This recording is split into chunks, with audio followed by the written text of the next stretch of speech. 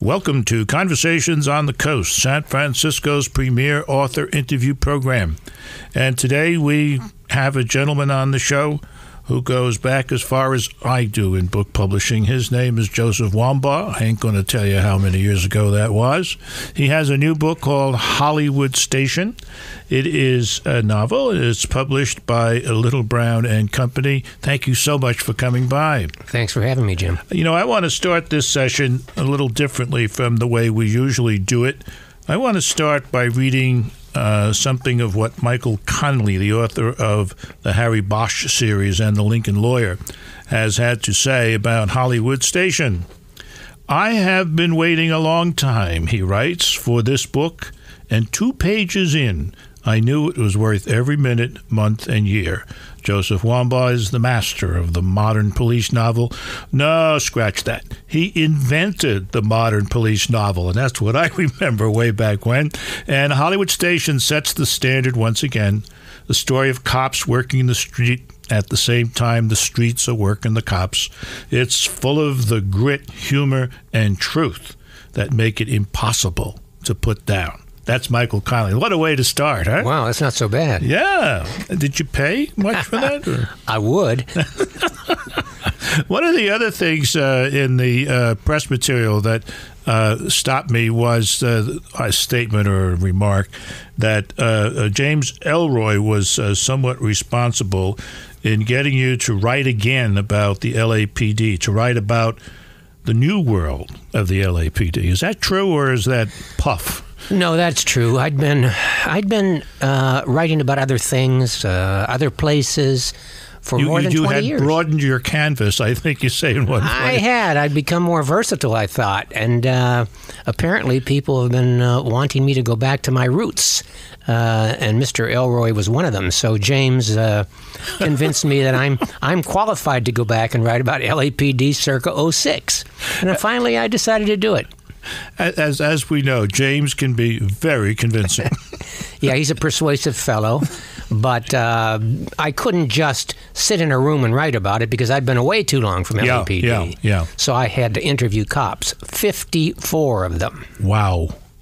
That's a lot of cop talk. That's a lot of cop talk. That's a lot of drink. There are a lot of drinks poured. I would imagine, yes. Yes, lemonade and things like that. Well, the male cops require 3.5 drinks to begin talking. Right. The female cops, they just have to smell the cork.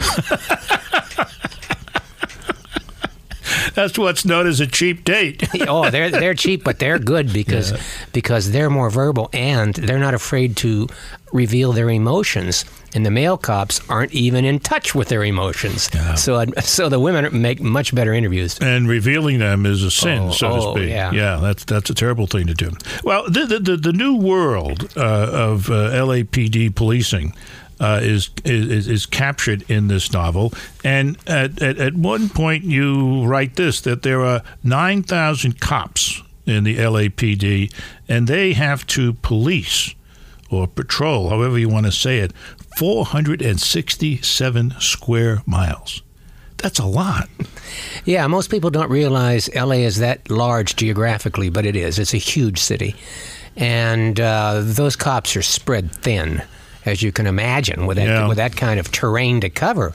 And under this federal consent decree that has been inflicted on the L.A.P.D. as a result of the Rodney King riots and the so-called Rampart Division scandal, where a couple of cops stole dope, planted it. One of them robbed a bank. Those handful of cops' actions have resulted in this federal government consent decree, and the United States Attorney and his minions, and they number in the hundreds, audit and oversee everything L.A.P.D. does, and their paperwork is just killing them. It's enormous. They do more paperwork than they do policing. Yeah, there's more acronyms in this book which relate to the internal and external policing of the police department than anything else. You know, it's absolutely crazy, and it's this kind of situation creates a deal whereby proactive police work gives way to police paranoia.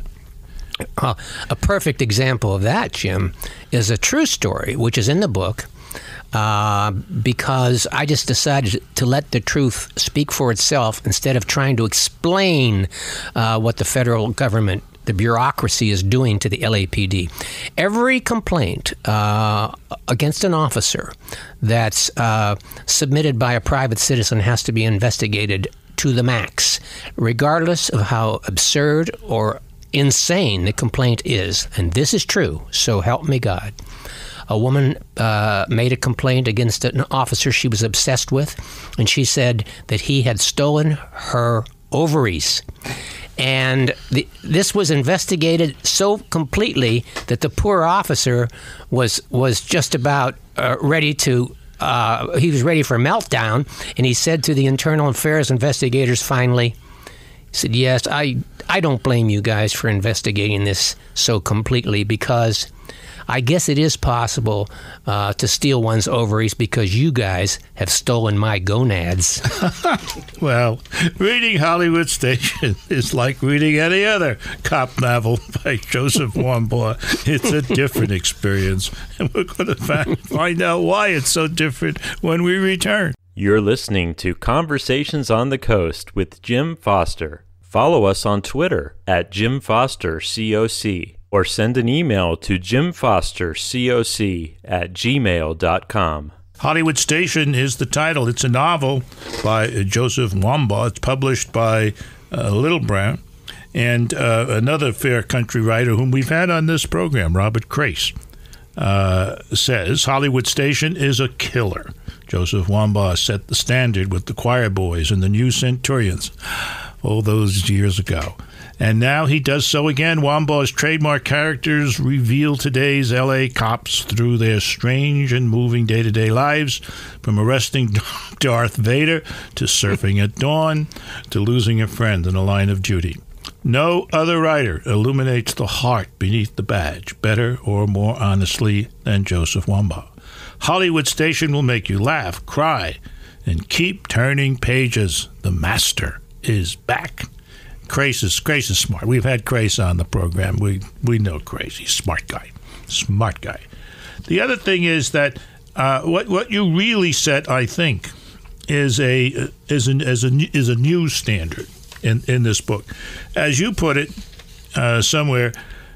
Prior to my work, the police procedural concentrated on how the cop acts on the job. I flipped it and concentrated on how the job acts on the cop. And boy, is that true in this book. Yeah, that's always been my interest, the psychology of the cop. And in this book, more than any other, I've probably done more with the psychology of the woman officer. Yes. I didn't realize how strongly they have affected me during all these 54 interviews until I'd written the book, and others who'd read the book told me that they go away from the book remembering the women so vividly in this book. I mean, they gave me stuff that I never could have dreamed up, nor could any man. There's an anecdote, there's a scene in Hollywood Station, absolutely true, could never have dreamed it up, when the woman officer riding with the grouchy old salt who doesn't want her with him. He's old enough to be her father, more than old enough. Right. And she's lactating. Yes. Now, how many guys could dream up this scene? No. And this woman officer told me that she persuaded him to take her to the substation, and she had to run in, get the breast pump out of her war bag, and start pumping. So she had to take off her uniform shirt, she had to take off her Kevlar vest, she had to take off her T-shirt, and she's in there pumping, and he's out front just complaining and whining, and they get a hot call.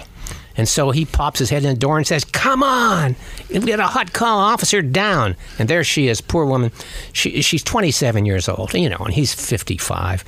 And she has to put on all of her gear and her Sam Brown, and she has to put the milk in the cold packs in her war bag and run out the door, jump in the car. They take off, and this happened, so help me. She forgot her gun. It was left inside. She had the milk. And he said it wasn't a total loss. At least we got the milk.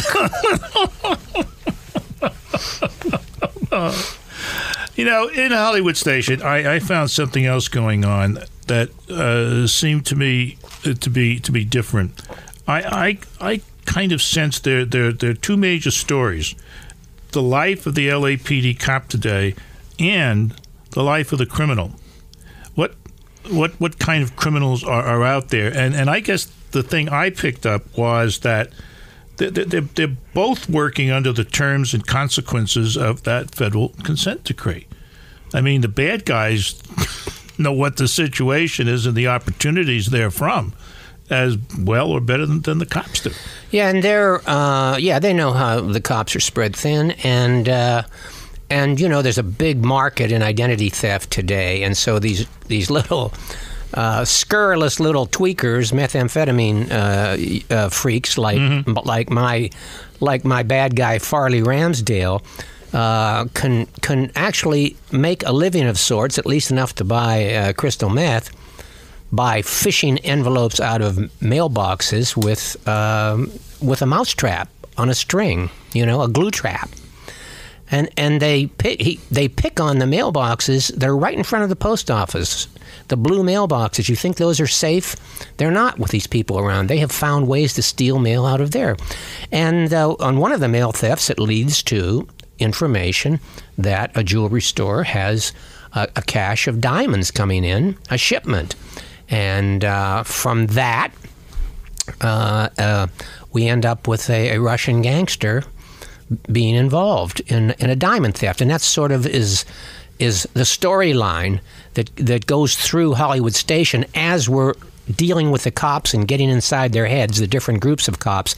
There's this storyline going through it, where this Farley character, and I loved writing him, Jim, because he's mean, he's a bully. Oh, is he a bully? Terrible to his poor, long-suffering girlfriend who's not very bright. He's a racist. He's everything that's horrible, but I loved writing about him. He is so funny because he's so pitiful. He's not even nice to his fellow addicts. No, he's mean. Clearly, Hollywood Station delves deeply into the issues facing law enforcement today. It also throws a spotlight on a bunch of memorable characters. Just stay tuned. You're listening to Conversations on the Coast with Jim Foster. Follow us on Twitter at JimFosterCoc or send an email to jimfostercoc@gmail.com. This is Jim Foster having a marvelous time with our guest, Joseph Wambaugh, talking about his latest book, his return to the LAPD scene. It's called Hollywood Station. It's published by Little Brown and Company. And another fair country writer, Jonathan Kellerman, had some nice things to say. Joseph Wambaugh, he writes, invented the modern police novel, and Hollywood Station is classic Wambaugh. Brilliant characterization, impeccable plotting, stunning sense of place, and that special brand of irreverent, mordant humor for which Wambaugh holds the patent. This is the master at his best. We got a great book here, kids. Let's face it. Now, I want to get something on the air, if you will, that I would feel very bad if I don't. We haven't talked about one of the main characters, the sergeant of the station, or as his name is Oracle. His first name is Cleve. Well, no, Merv, but only one guy calls him. One guy calls him Merv. One of the old salts. Yeah. Mm-hmm. Okay. One of the women policemen, Mag, has been hurt. She was out doing a prostitute sting, and she gets hurt terribly. She almost loses her sight. She has a concussion and so forth. And Oracle is talking to the troops, I guess the morning after. Oracle looked at all those faces, wondering how it was possible that they could be so young. And he said to them, "The shield you're wearing is the most beautiful and most famous badge in the world. Many police departments have copied it, and everyone envies it, but you wear the original. And all these critics and politicians and media a-holes come and go, but your badge remains unchanged. You can get as mad and outraged as you want over what's going to go down, but don't get cynical. Being cynical will make you old. Doing good police work is the greatest fun there is. He says that more than once in the book. The greatest fun you'll ever have in your lives. So go on out tonight and have some fun. And Fausto, try to get by with only 2 burritos. Speedo weather is coming up. That's a wonderful line. And that, is a guy who's in charge of these people who are working under this consent decree and having a heck of a time with it, and telling him that their work should still be fun. Where did you dig up Oracle? Is he a composite? The Oracle, the Oracle. They call him the Oracle. He's a sergeant who's my age exactly. Mm-hmm. He was probably in my academy class. I don't know. And he represents the end of an era, Probably when he's gone, there won't be anybody else that old. Okay. And is he still active? In real life. Oh, in real life, he's a composite of a couple guys. Oh, okay. Yeah, fine. yeah. Okay. But in this particular scene, he states what I think is the most important theme of Hollywood Station. He states it explicitly, and it's this: that doing good police work is the most fun you will ever have in your life. I am so tired of police movies, TV shows, even books that present police work as being super grim and ultra violent. Now, if police work was really that super grim and ultra violent, who would do it? Yeah. Nobody but someone who was super grim or ultra violent. And it's not like that. It is the most fun that I've ever had, and I wanted that theme to be expressed. I didn't want anybody to miss it. So the Oracle states it explicitly at a time when they are demoralized, when one of their own has been badly hurt, a woman, and he lifts them with that particular speech. There's another character in here who's very good for laughs. He is Hollywood Nate Weiss. And Hollywood Nate is a cop, but he really would rather be a movie star. And he tries to get as much extra work as he can and, fit it in his police schedule. Sometimes his police schedule gets in the way. And at night, he dreams. When Hollywood Nate lay in bed after getting off duty, he had latte dreams and mocha fantasies of life in a high canvas chair, wearing a makeup bib, never dating below-the-line persons, using the word energy at least once in every 3 sentences, and living in a house so big you'd need a Sherpa to find the guest rooms. Such was the dream of Hollywood Nate Weiss. And, for you to get that out, that's great. That's great. And he's a good cop. He's a good cop.